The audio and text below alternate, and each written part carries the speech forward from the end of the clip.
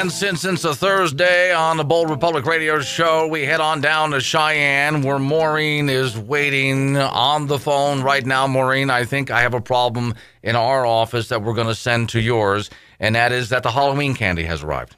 Uh-oh, that's trouble. Yeah, so I'm going to box it all and just send it down to you guys, because I'm sure in the offices of Wyoming Liberty Group it will be devoured probably within a couple of days. Yeah, well, it's probably true. Unfortunately, we have our own supply, and that's always bad news for the hips. Oh, just send it to the Capitol then, maybe? Yeah, that's probably a good idea. They'll devour that kind of stuff. Maureen has been working on some tax ideas for the state of Wyoming, including, Maureen, we have a debate going on up here in Campbell County about some of the ways that we're taxed. 1% tax is one of them, but that's not the only one you've been working on. What have you discovered? Well, I think what we should maybe have to start is a little bit of a broader discussion about sales tax in general. One of the things I don't know if people really understand is that the total amount of sales tax that goes into the state's general fund, so that's essentially their spending account, is actually larger than the amount of severance tax revenue that goes into the general fund. Now, the total severance tax revenue collection is actually higher than the sales tax collection, but a lot of that severance tax goes to all what the politicians themselves call their little coffee cans, like the Permanent Mineral Trust Fund, some water development accounts, the budget reserve account, and on and on. So but the amount of money that the state has to actually spend on agency spending, like the health agency and the education department and the tourism department and all that, is the most of that, the largest percentage of that comes from the sales tax. So what Wyoming actually does is impose a 4% sales tax. 69% of that revenue goes to the state's general fund, as I mentioned, and the rest of that, or about 31%, gets distributed out to local governments within the county of origin. But it's mainly based on population. Now, across the state, and in particular in Campbell County, but not in every county, sales tax revenue is falling. Sales tax revenue statewide, on average, fell by about 4.2% in 2013 from 2012. And then, as I mentioned, that is a pretty big deal because a lot of the state's spending is financed through sales tax. Now, what's important about this, and what also is actually pretty critical for Campbell County, is that one of the largest sales tax payers is, in fact, the minerals industry. It accounts for about 18% of all of that revenue that we just talked about. So about three-quarters of the drop in sales tax collection was due to lower sales in the mining and hotel trade sectors. Retail, which is in fact the largest single collector of sales tax, which accounts for about 23% of collections, it was also down, it was up just a little weeny bit, but it didn't dampen this great big drop in the mining sector. Well, let's explain for people, when you say the mining industry pays the most in sales tax, how are they paying that in tax? What are they purchasing where they end up paying that much? They buy equipment, any kind of service that you're going to pay a tax on. So anything that the minerals industry actually purchases, and even if they purchase it out of state and bring it in, they still get hit with a sales tax. It's called a use tax here, but it's still essentially a sales tax. And I don't want to get you off track here, but for those people who don't know what the use tax is, explain that. Because when I got here, I thought, that's fascinating. I didn't know if I've ever heard of that before, but how does this work? So a use tax. So in Campbell County, for instance, you pay the 4% sales tax, the 1% general purpose tax, and a 1% specific purpose tax, and we can get into details about that later. So that's a 6% sales tax. Now, that not including the 2% lodging tax. I mean, I'll tell you, the government will get you every single way. You have no idea. So for that 6%. So say, for instance, somebody buys something in another state that maybe has a 4% sales tax, and they bring it into the state. They bring this great, huge mining machine, whatever they use there. They bring it into the state. They've actually paid less sales tax. So the government in Campbell County is still going to hit you up for that difference in the sales tax. So you'll still pay a total of 6% sales tax, no matter where you buy your equipment. Okay. But they don't actually call it a sort of a sales tax differential or anything. They call it a use tax. Okay. So one way or the other, they hit you with it. You're going to get it. It's to prevent sales tax avoidance is essentially what that's all about. Okay. So in Campbell County, for instance, you do have what they call a 1% general purpose tax. Now, back in 1973, counties in Wyoming were able to start imposing this additional 1% sales tax if it was approved by the public. And that's where this idea that it is an optional sales tax comes up. It started by, I think in Campbell County, they also started back probably in about 1973 with this. I'm not totally sure about that. But so every single couple of years it comes up on the ballot, and people have to say, yes, we want to continue paying this additional tax. Now, not every single county charges that additional tax. You've got Fremont, Park, and Sublette don't impose this additional tax, this additional what's called a general purpose tax. Now, that general purpose tax has also been falling in the revenue, and that one has also been falling. If you look at, it was pretty high back in 2009 when the revenue from that was about $13 million. So I mean, it's not chump change what comes in from this additional tax, and it fluctuated around a bit, but is now down to about $9.7 million. And so you've got falling sales tax revenue in Campbell County because, again, the largest payer of sales tax in Campbell County is the mining industry, unlike some other places where it's the retail industry. That's falling off. The general purpose tax revenue is falling off. So then, I think it was in 2011, the fathers at the county commission decided that, let's have a specific purpose tax, because the state also allows counties to add an additional 1% sales tax known as a specific purpose or capital facility options tax. And that's supposed to be for capital improvements. And so by the end of June 2013, the city of Gillette had received about $42.4 million, and the town of Wright and Wright Water and Sewer District received about almost $7 million.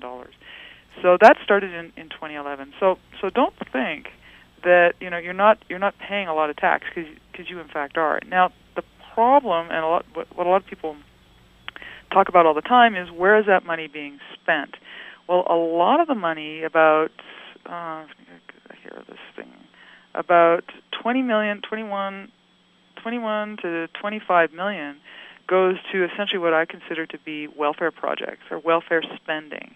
You've got recreation projects at about 3.3 million, and you got to really ask yourself, should the county or any city be building these great big recreation center complex things? Because they tend to be white elephants. They're very costly. Anything run by government tends to cost more, because not only do you have what they consider to be competitive salaries, you need to add to that about another 50% that covers off the cost of benefits. And if we have time later, we can get into a little bit on the retirement benefits that state employees, state and county and city and school district employees receive. And then the cost of maintaining and running these facilities, because we have this, what they're calling the field of dreams, I call the field of broke, which is astronomically expensive to build. But what they don't include in the prices, how much is it going to cost to maintain the thing every single year? So in other words, they've decided to go out to this massive field, dig a big hole, and every year we're supposed to dump millions into it and then thank them for it. Yeah, exactly. But this is part of, and you see this everywhere. It's not just in Gillette, not just in Campbell County, and not just in Wyoming either, but everywhere. You'll have politicians standing up on a podium talking about how great this is going to be, whatever it is they're going to build. It's going to bring in all these people. It's going to increase, tourism revenue. It's going to be good for small business. But what they don't say on the other side is how much it's going to cost, how bad the cost overrun is likely going to be, right, how much it's going to cost, like you say, to maintain this thing every single year. And you can look at data from different taxing jurisdictions, especially some of the higher taxing jurisdictions. And if you compare, say, a sports facility run by government and a sports facility run by a YMCA or one of these sort of private organizations, costs tend to be significantly lower. And part of the reason for that, of course, is the benefit cost. And also, you just tend to need fewer people at a private sector organization, because people tend to be a little bit more motivated, because if they don't do a good job, they'll go out of business, they'll lose their job. If government doesn't do a bad job, they get more money. Right. If the government does a bad job, they get more money, right? So this is sort of the problem and that sort of thing. All right. Now, you and I were in an interesting discussion before the program here about how you tax, because, for example, as far as I'm concerned, there should never be any such thing as a property tax. If you own a home and you've paid for that home, why are you paying the government rent for it year after year? So while on the one hand, I think you and I agree that the government should not be doing nearly as much as it's doing, so let's reduce the size of government to a few basic functions. What is the best way to collect tax for the few functions that government should be doing? Well, one of the things we need to think about exactly is what should government be doing? Now, well, the problem with the property tax is that it's considered to be a wealth tax, and it doesn't necessarily pay for, in fact, it charges a lot more than the services that you're actually receiving. I mean, I don't think anyone would disagree, at least most people wouldn't disagree, that you really should pay for the services that you receive. So, you have your property, you have a street in front of it. If it's not a private, even if it were a private street, you'd still have to pay something for that street. So you need to pay something for the street maintenance. You're getting water, you're getting light, you're getting sewer, you're getting all these services. Certainly people should pay for that. But what happens, and especially this is what was happening in California back in the 70s before Proposition 13, is that you'd have these seniors or these people that in the 1940s bought a house for $4,000. They're now seniors on a fixed income. Their house is worth maybe $4 million, and they're getting taxed a property tax on that $4 million. And the only reason it's $4 million now and not $4,000 anymore is just because of the demand for land in these particular places. And a lot of times, higher property costs are due to land shortages, which is a result of government program, government policies. But this is a whole other issue. So that's the problem with property taxes: is it can tend to drive, as was happening in California, senior citizens out of their homes. So if you were to I would certainly be happy to see the property tax go away. We do need to understand that then what we would need to replace that with are fees for service.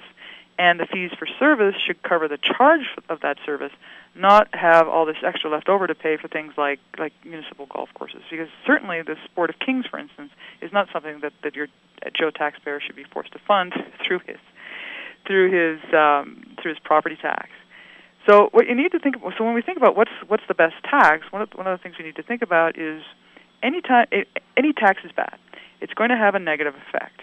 Anything you tax, you're going to get less of. So income tax is by far the worst possible tax that you can have, because what you're really doing is creating a disincentive to work. But what we really need to have more and more, especially as we have more and more retirees, is we need to increase the incentives to work, save, and invest. So the fact that we have no income tax here is a really good thing. The problem with a sales tax is if you've ever read Murray Rothbard or understand anything, or have ever done any reading about from the Austrian School of Economics, like Ludwig von Mises and these people, is what Murray Rothbard explains in his book Power and Markets, is that when you have a sales tax, what you actually have for the consumer is a price for the good or service that is higher. They don't necessarily differentiate between the price of the good and the tax. So what can happen, especially for small businesses, is that if the tax goes up, so this additional 1% tax, for instance, what that could force them to do is to reduce their costs. So they're reducing their margins. They're actually making less money because they have to reduce or they have to either keep the cost to the consumer the same, or they need to reduce what they're getting back because they have to give more money to the government. This, sometimes if you look to see who is really supporting these higher sales taxes, a lot of times they're bigger companies because they know what they can be doing is driving up the costs to these smaller businesses, and that is going to put their competitors out of business. So we definitely don't.